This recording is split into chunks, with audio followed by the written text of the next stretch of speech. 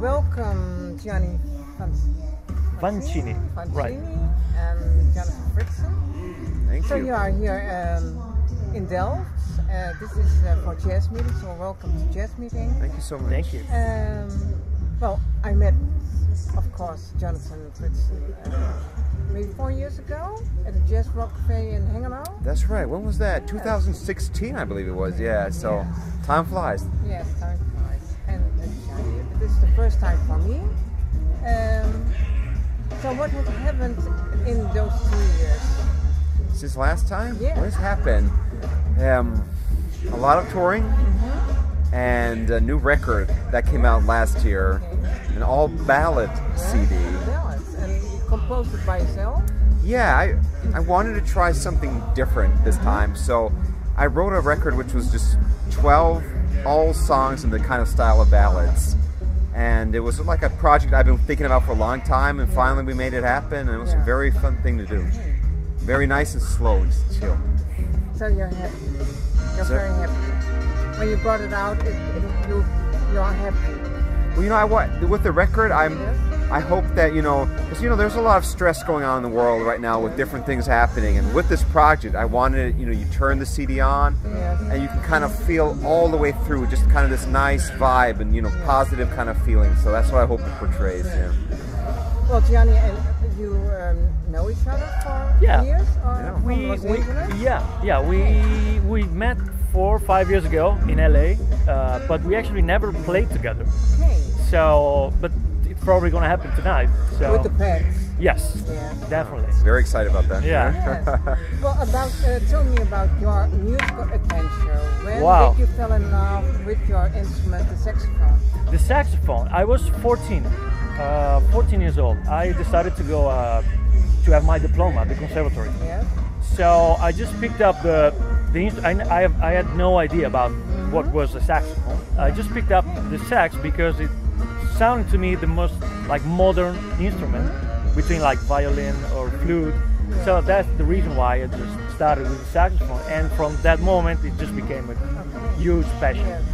And when was that moment that you thought by yourself, well, this is the time and this is my destination? I was 5 years old. I always wanted to be a musician, to be involved in that kind of mood, lifestyle, whatever.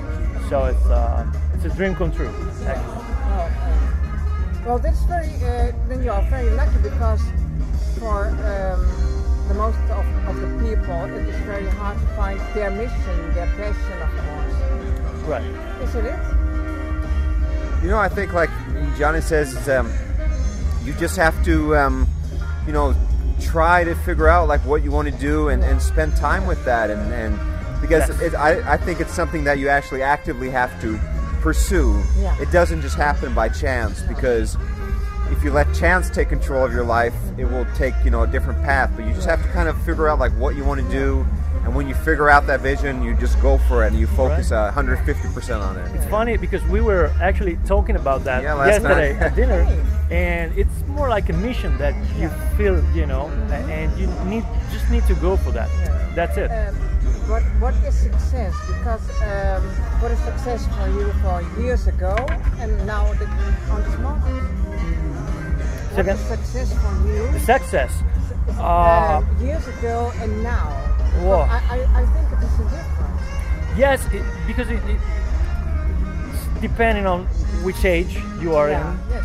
Sometimes you need to, your main goal is to be good on your instrument, and when maybe you get a little bit older, the main thing is to communicate something, what you learn, and if you are kind of good in what you do, the second big step for me was to start to communicate with people while playing, which is not easy at all. And I think for me it's a constant research, and it's not easy, but it's good when you see people reacting to your music, crying, dancing, smiling, whatever. That's the goal. Touch the people. That's your right. goal. That's the goal.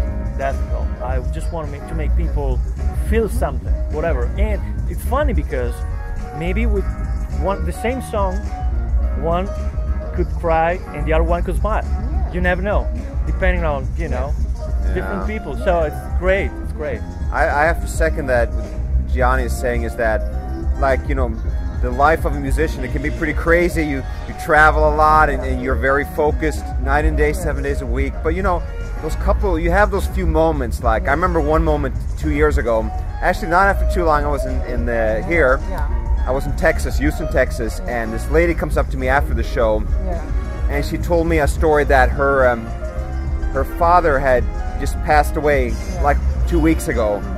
And she didn't really know how to deal with it. And she told me that she had been listening to one of my songs, A New Beginning, over and over to kind of make, you know, the next phase of her life seem valuable and meaningful. And she said that that song helped her to get there. And to me, just, you know, a moment like that, it makes it everything worthwhile. Yes. For sure. Totally agree. Yes.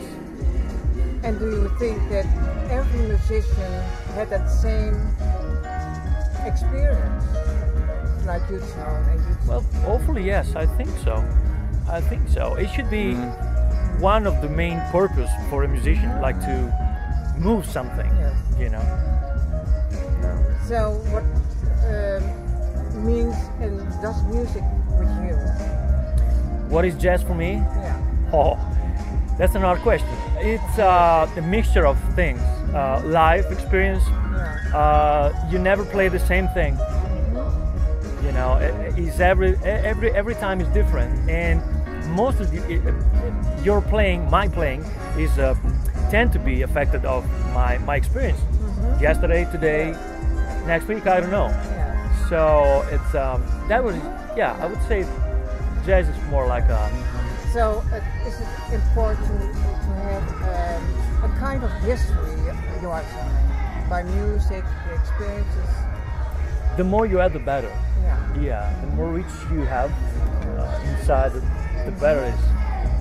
I have a lot of questions, but I have to go to my final question. Well, what is your message, Jonathan, to the world? What's your message to the young musicians and to the world? Do you have a kind of message? Well, I think that, you know, we just kind of keep it going, you know. And I remember when I grew up, you have a couple moments like you see some concert or something that just touches you, and you remember those moments for the rest of your life. And, you know, hopefully, you know, we can inspire, you know, the next generation coming up to continue to pursue music. And because, you know, right now in the world there's so many, you can do so much, and I think the joy and the greatness of learning an instrument and being able to share that with other people is a very valuable thing. So I hope it just keeps going, and, you know, we're part of that, hopefully, the legacy. Yes, but in this crazy world, this hectic world with a lot of information, how do you cope and stay with your music and to be yourself and to grow? Yeah. How do you do that? I think you just have to be very cautious about it. Yes. You know, you have to be aware of what's happening, going around, you know, and make intelligent decisions. Yeah. But it's all about being aware and, you know, seeing what's happening and then acting. Yes. Right. Thank you, Jonathan Fritzen. Pleasure. Now, same question to you, Gianni. Yeah, I'm pretty much, I would say the same thing. Find your passion, live for your passion, go for that, and be honest with your music, with everything you do in life. Just stay focused on it, and don't like look around and be messy, because it could be like kind of easy nowadays. So too easy. Right, too easy. Yeah. I want to thank you both. I wish you love, luck, happiness, and of course good health. Same to you, and thank you for all you do for supporting this music. We really appreciate it. That you remember me. Of course. Because you met a lot of people. It was only 2 years ago. Music and music. So thank you for appreciate everything. For being Pleasure. you and for being you. Gianni Vancini and Jonathan Fritzen. Thank you so much. Thank you, everybody, for listening. And have a great show. Let's have some fun now. Yeah.